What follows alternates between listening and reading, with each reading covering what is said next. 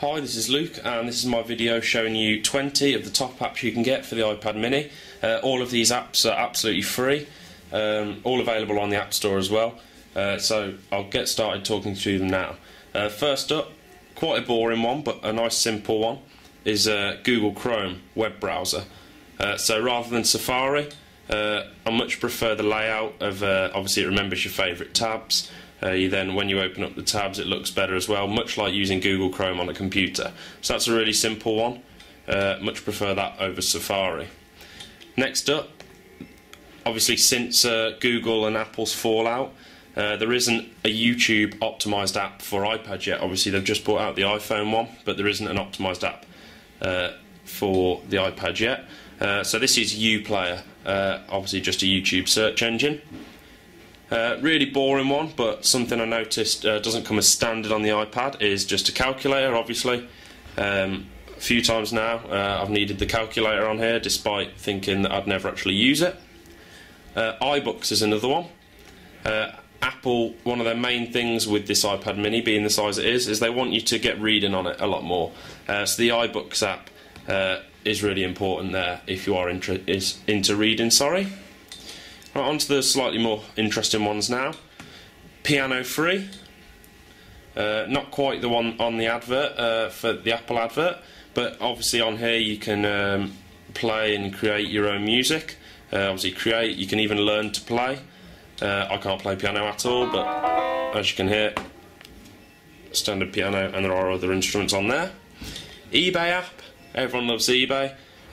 Pick up a bargain or even sell things. Obviously you could even run a business, if you run an eBay store you could run a business off the iPad mini, which is really helpful. Skype, obviously you've got the FaceTime camera. Some people might not have an iPhone or an iPad so they can FaceTime you, but you can chat for free over Skype thanks to the camera and the internet messaging service.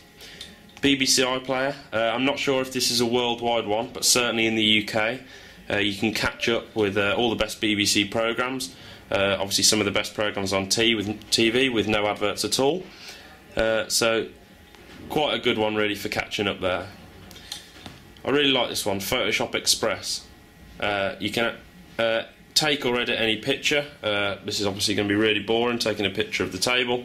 But there's a lot of effects you can actually put on the pictures, considering it's just a free app. Obviously you can go into the effects, if I just find where they are, and you've got absolutely loads of effects in here that you can do to your images. I'll just pick any old example, I suppose. So there we go, just obviously the standard thing you can do. If that was a picture of a person, obviously that would work much better. Solitaire, who doesn't love solitaire when they're bored? A real good time killer, just playing solitaire, rack up hundreds of games in no time playing this addictive game. Clash of Clans. This is a really geeky game that I was recommended. It's into sort of like Age of Empires, if you ever played that. You just control an army, build up a city, and attack your rivals. Really addictive game, as I say, massively geeky. Doodle Buddy.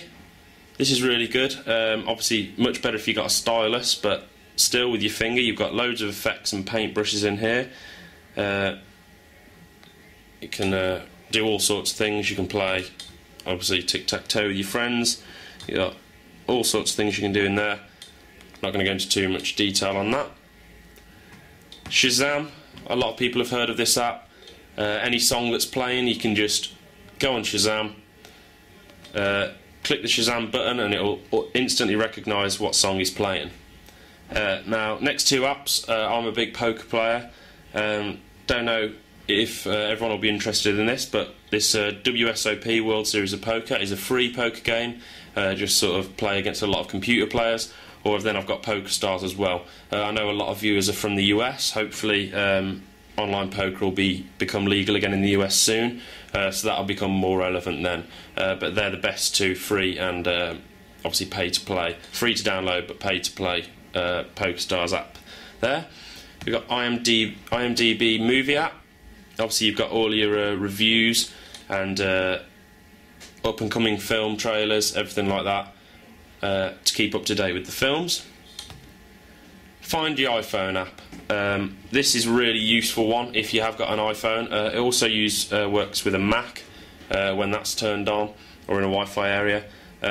It will track your iPhone where it is. It will, if you click Find, it will track down your iPhone on a map. It will also start playing an alert from the phone, so you can track it down if you're close to it, or potentially scare off the people if anyone has taken it. Dropbox is a really useful service, internet storage service where you can store loads of pictures, videos, anything like that. You can just store, well, it's not unlimited, but you can store a lot of stuff before you start having to pay.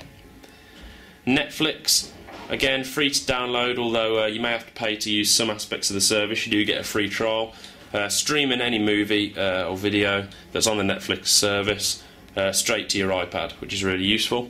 And finally is the official Twitter app. You've got Facebook as well, but I much prefer Twitter. The official app is really useful and it's absolutely free. Hopefully this has helped you out. Please like the video if it has, and also please subscribe to my channel for regular iPad mini videos. Thanks for watching.